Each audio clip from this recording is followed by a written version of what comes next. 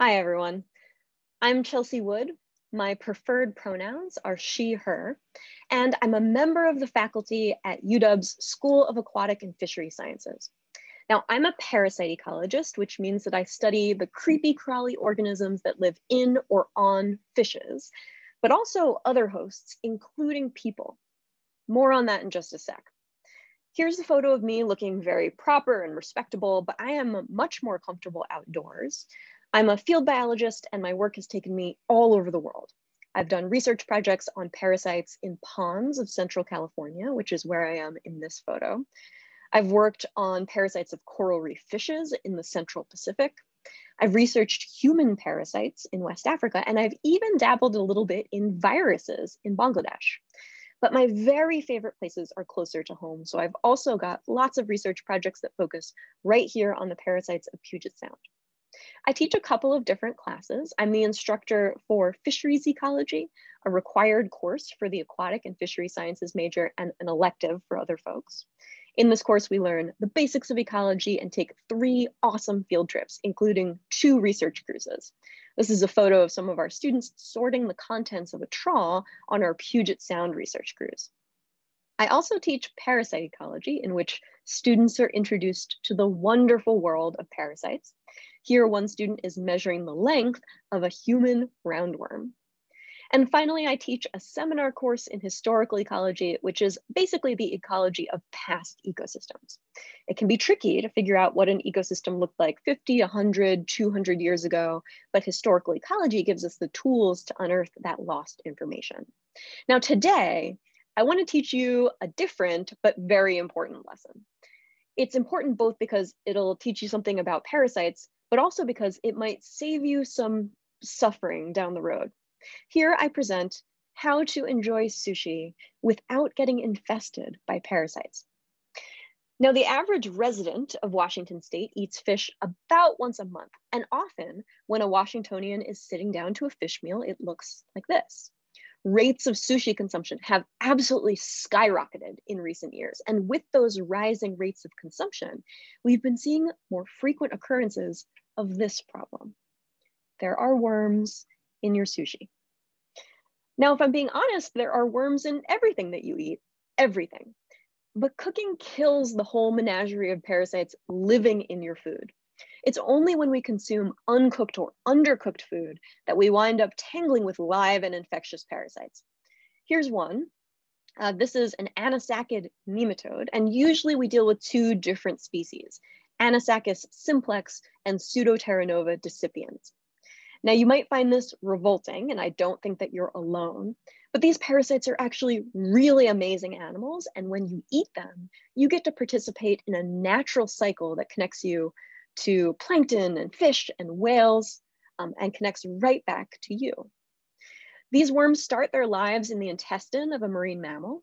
They're pooped out and hatched in the water column, where they get eaten by a first intermediate host crustacean, who's eaten by a second intermediate host fish, who's eaten by a definitive host marine mammal, completing the life cycle. We call these complex life cycles because they involve multiple hosts.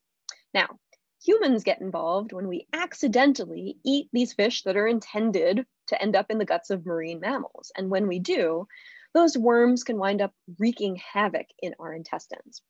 When a person becomes infected with anisakid worms, we call that disease anisakiasis, and there are a couple of symptoms: abdominal pain, nausea, diarrhea, and vomiting. And if you're a frequent sushi eater, you'll recognize all of these symptoms as being consistent with food poisoning. Anisakiasis mimics food poisoning in its symptoms, and it can be confused for food poisoning. And in fact, I work with a physician over in the UW School of Public Health who estimates that about 1/3 of the incidence of food poisoning from sushi consumption are actually anisakiasis. So if you've ever thrown up a little bit after eating sushi, there is a 33% chance that you are throwing up because this is what's happening in your intestine. This is a picture that was taken by an endoscope, or a camera that was fed down someone's throat and into their stomach and then through to their intestinal tract. And through endoscopy, we can make diagnoses of anisakiasis. Here you can see the worm sort of laying on the intestinal lining of this poor vomiting person. And The worms, once they make it here, can't really do much else. They can't reproduce in a human intestinal tract. They need to be in a marine mammal intestinal tract to complete their life cycle. And so this is just a dead end for the worm. It's not going anywhere after it's in a human intestinal tract. But that doesn't mean that it can't cause some damage along the way, because the human immune system recognizes this worm as not part of the human body, and it attacks it. And that immune attack is what results in all the vomiting and diarrhea that comes along with anisakiasis. Now, it's super hard to diagnose anisakiasis. You need to do an endoscopy. If someone is suffering a lot, that endoscopy will be done and the worms will be removed with forceps. But generally, people just throw up and have some diarrhea and then move on with their lives, never knowing that they've been host to one of these worms. Now, you might be thinking, okay, that's bad. It's bad to have a worm in your intestine, but it's not that common, right? Wrong.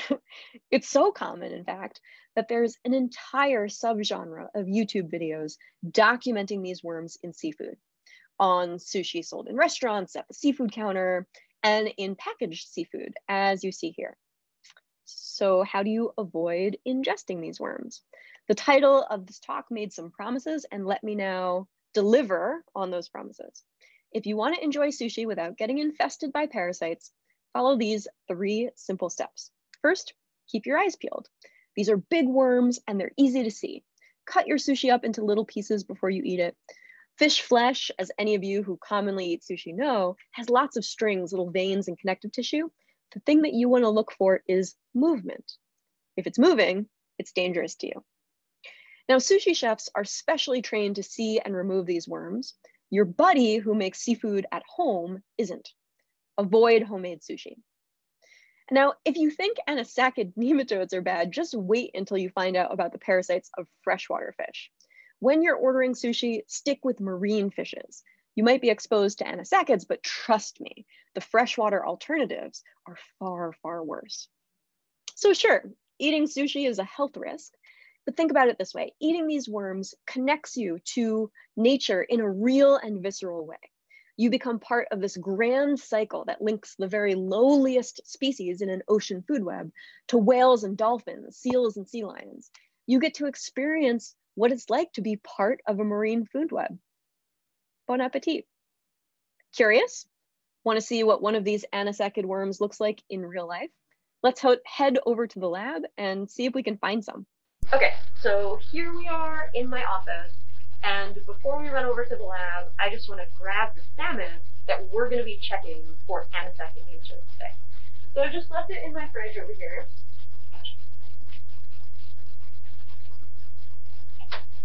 We'll check this out in just a second. I picked it up this morning from Pike Place Market. We're going to get to see what's inside. So let's take a walk over to the lab, and during that walk, I'll get to show you a little bit of the facilities that we have here in Fishery Sciences Building.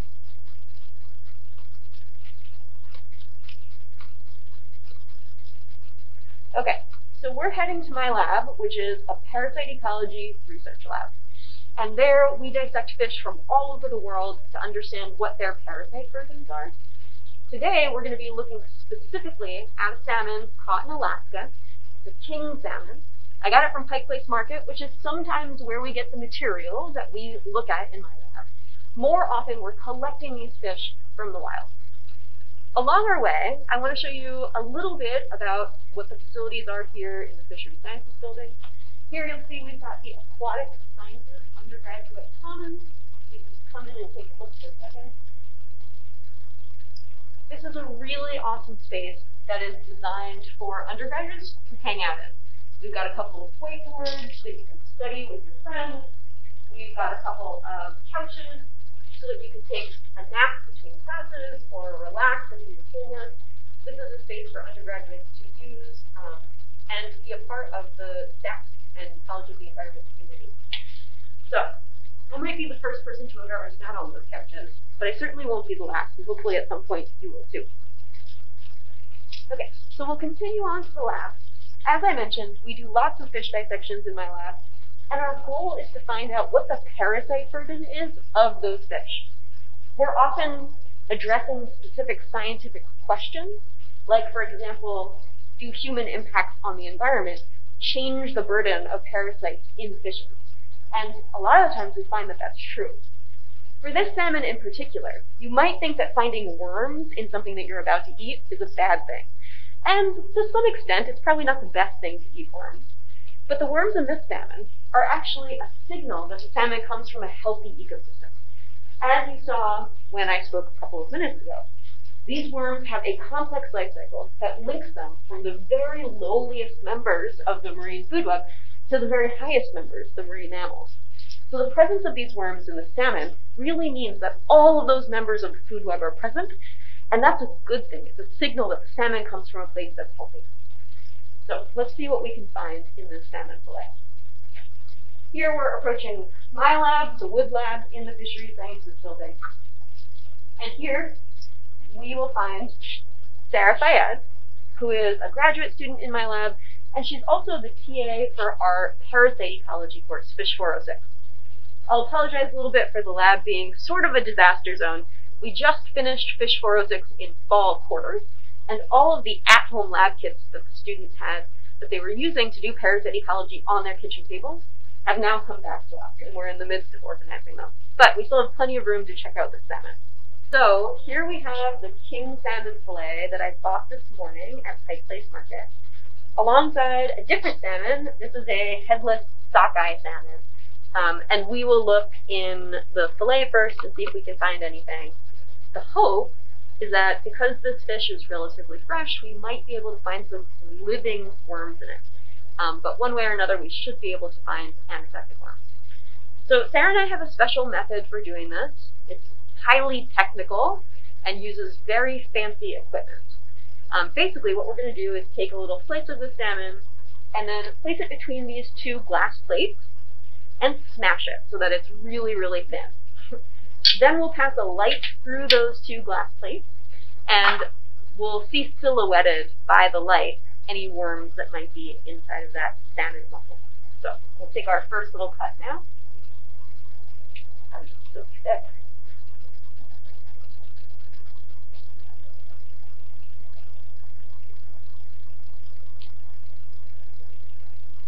Cut off skin because that will interfere with the ability of the light to pass through. Alright, give that one a try.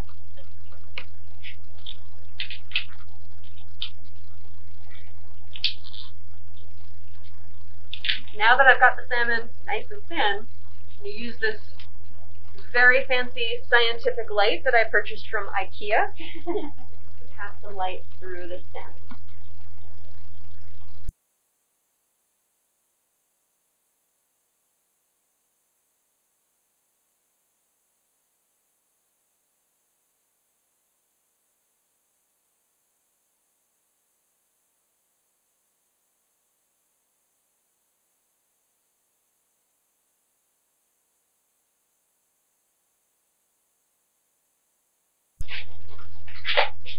So we haven't had much luck with the king salmon.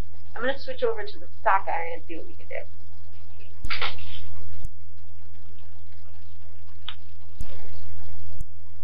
Okay, I see something a little suspicious on this one.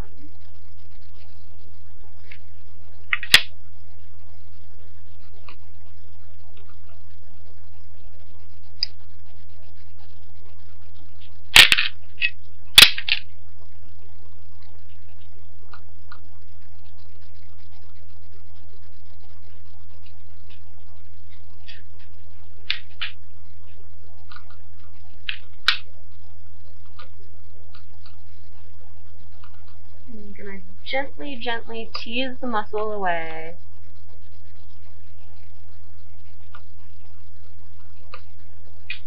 And voila.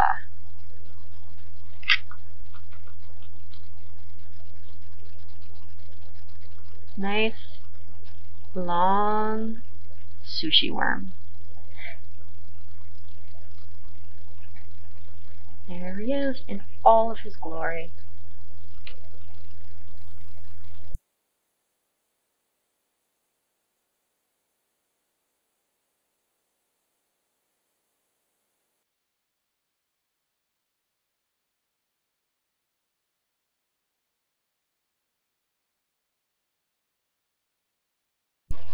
So that is the head end of the worm.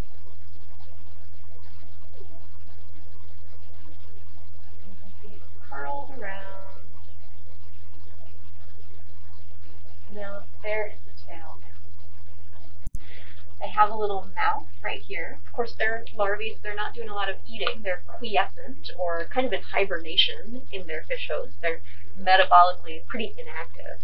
But they have a mouth because when they become adults, they're going to need to feed on the contents of the marine mammal gut. And you can see that that mouth leads to an esophagus. There's this muscular part of the esophagus that's responsible for sucking things into the mouth. And that goes on to the rest of the intestine. Now, these guys, nematodes, are basically just tubes within tubes. They're a tube themselves. That external cuticle is really tough. It's part of what makes it possible for these guys to survive the chomping of vertebrate jaws in their passage down into the intestine. They've got that stiff cuticle. And hydrostatic pressure is what allows that worm to kind of do its wiggly movement that we would see if this guy is alive, or was alive. And then within that cuticle, there's a tube of the intestinal tract, which has a mouth and an anus, and then also another tube for the reproductive tract. And these nematodes, they're either male or female, so either they'll have a uterus and ovaries, or they'll have testes. And this guy's a little too young to tell what sex he is. He's also a little too young to easily tell what species he is, at least on this particular microscope. But we do know that he is a nematode in the family Anisakidae. And this guy is just a baby. They're in their larval stages when we find them in salmon. And as you saw from my talk a little bit earlier, what they're doing is basically biding their time. These little larval worms are waiting in that salmon to be passed on to their final host, a marine mammal host. Hard to tell from this microscope whether we're dealing with a worm that infects cetaceans like whales and dolphins, or a worm that infects pinnipeds like seals and sea lions. But we know that this worm was bound and determined to find itself in the intestine of some kind of marine mammal, and very sadly he failed on his quest. There are literally billions of these little larvae in fish all over the world. It's a globally distributed parasite. It's in all kinds of different species of marine fish, not just salmon. And all of them, while they're in their fish host, are waiting, hoping for that final transition into a marine mammal host. If we were together in person, I would offer to put this worm in a jar as a paperweight or a knick-knack for you to keep on your shelf and explain to your friends what he is. But since we're not in person right now, look me up when you get to campus, and I promise I'll have a worm waiting for you.